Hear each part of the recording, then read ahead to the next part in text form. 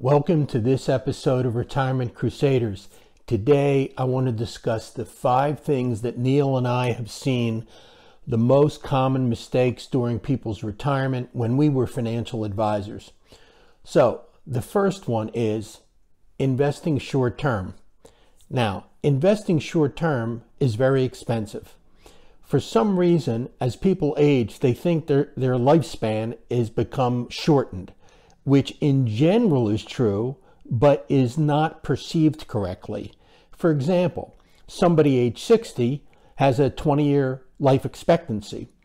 So it would be foolish for them to just invest in securities that had a 1 or 2 year horizon when they have a 20-year lifespan.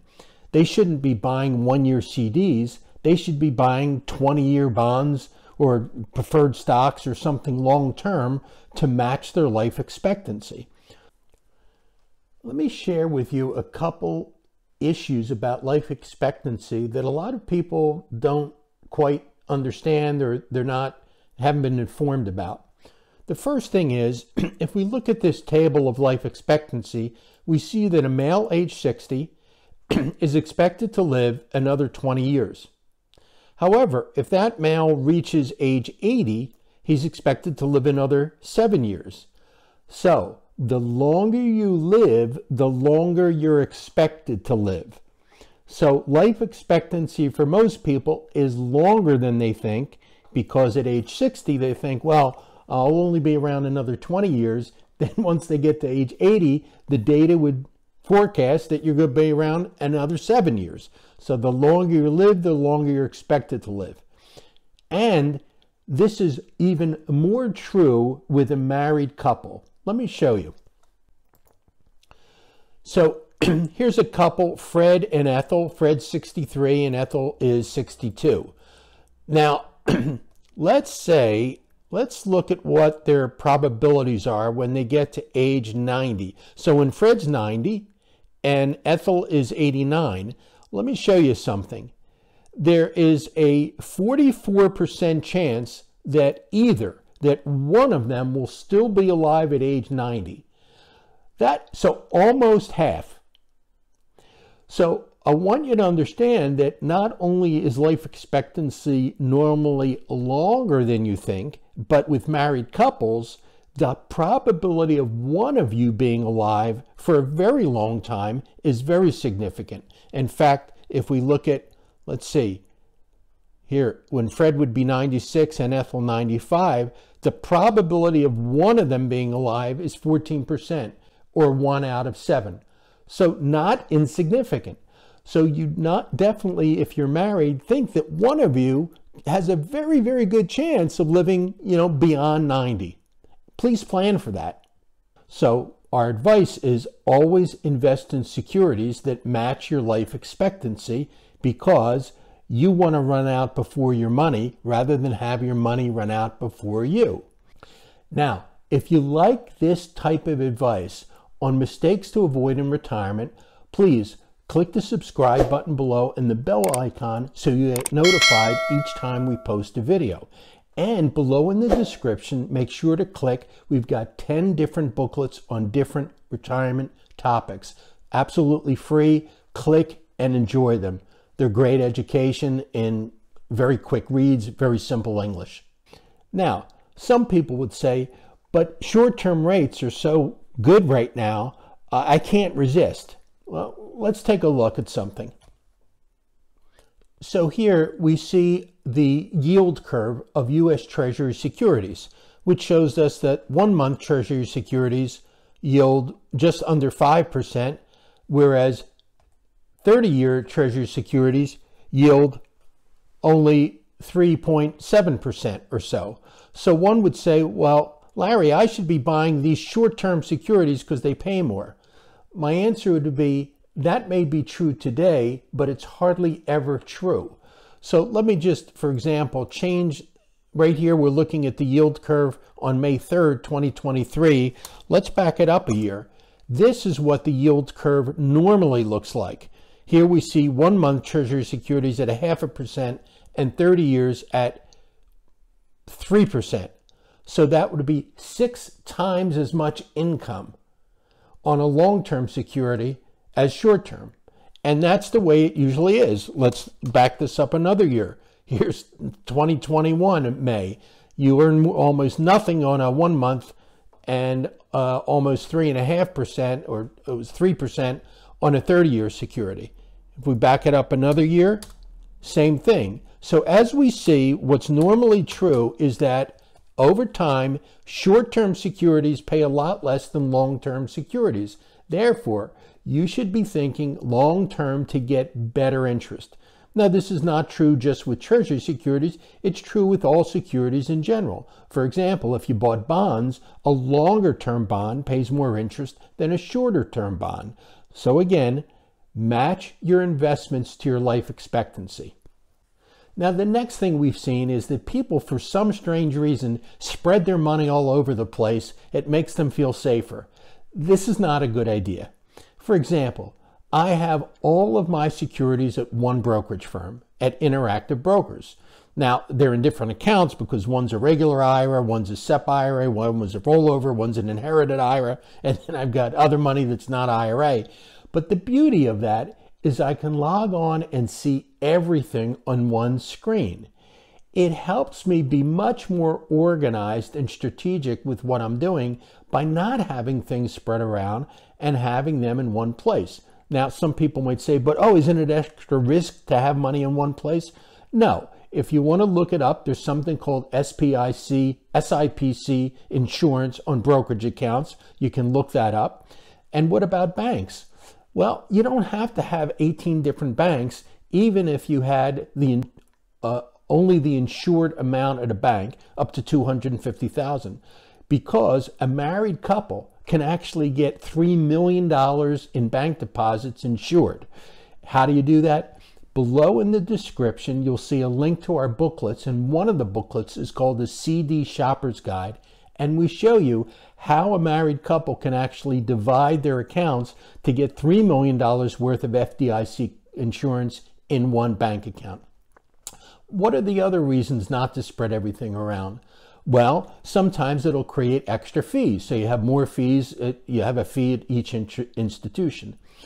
Also, you may lose out on certain benefits. For example, I have all my accounts in one bank, and I'm always getting promotions from that bank saying, well, you have enough with us that if you got a mortgage with us, it would be 0.25% or 0.5% less interest because I have enough there. Or they say, if you open a brokerage account with us, then I would have this extra benefit of, I don't remember, less commissions or something like that. So because I have a concentration of money in one bank, they're always giving me some benefits. So that's a reason to focus on fewer financial institutions. Not only can you keep yourself more organized, but you can extract certain benefits you get from having a relationship that's more focused and concentrated with one institution. Now, here's a big one. Number 3, we've seen this too many times, and it's very costly for retirees. Stop giving your kids money. Now, let me make a distinction. If you give them a one-time gift, maybe to buy a house, or maybe it's to start a business, or something of that order, that's okay. But it's this money that goes to help them meet their living expenses. You have got to stop that. You may think you're being nice, you may think it's your job as a parent, but it is detrimental not only to you, but to them. Now, there's a well-known book called The Millionaire Next Door, written by author Tom Stanley. And I want to show, now he has studied, people's money habits for many, many years. And I want to share with you his opinion about giving money to your kids. Here's what he says. First, he calls giving money to your children economic outpatient care. And what he says is, in general, the more dollars adult children receive, the fewer they accumulate, while those who are given fewer dollars accumulate more. A simple rule of EOC: it is much easier to spend other people's money than dollars that are self-generated. The more EOC, the more financially dependent your children become. So, do you want to create independent children or dependent children? Stop giving them money. It's not helpful to you, and it's not helpful to them. We even saw one couple extend themselves to a degree, giving their son money. They had to actually sell their house. They now live in a rental property because they became so depleted from financial resources by overindulging their son. Please stop this. Next issue, having low or no yield assets. So, for example, let's say you have a piece of raw land. Now, if you rent out that raw land, great, and you're getting income, super. But if you're not, what is the return on raw land? It's zero. In fact, it's worse than zero because you have to pay property taxes. So that is an asset that has a negative rate of return. Now you may argue, oh, but it's gone up over time. Well, that's wonderful, but how much of that can you spend? You can't. And once you're retired, cash flow becomes the name of the game. So the fact that it may be appreciating, while that's great, it's not putting any money in your pocket. You can't take a vacation with it. You can't go out to dinner with it. So we advise get rid of assets that have no return. Now let me give you another one that a lot of retirees have, and they overlook it completely. Home equity. Now, most people think home equity is a good thing. It's not. Let me explain. Let's say your home is worth $1 million. And between last year and this year, it goes up 10%. Well, you just made 10% on $1 million if you sell your house. Okay. Now, what I just said is true whether or not you have a mortgage on that property.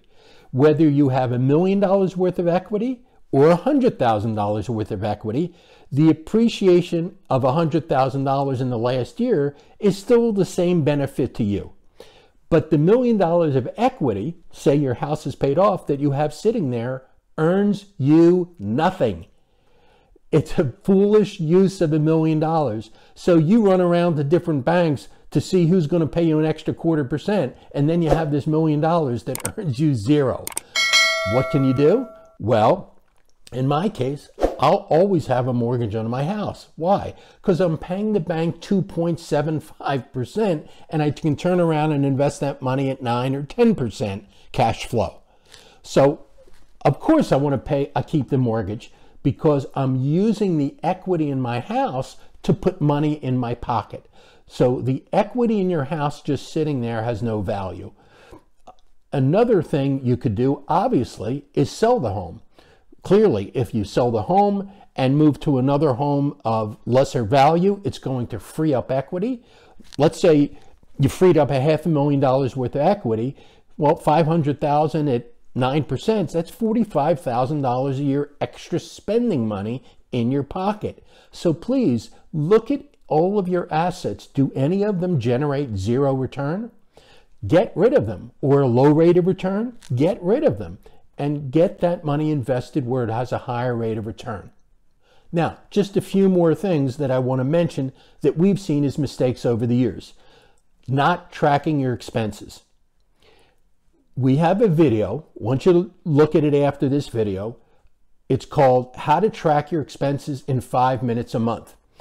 It's using a piece of software, very inexpensive, called Quicken. There's a link below in the description. Full disclosure, I think they pay us a couple of dollars if somebody gets their software.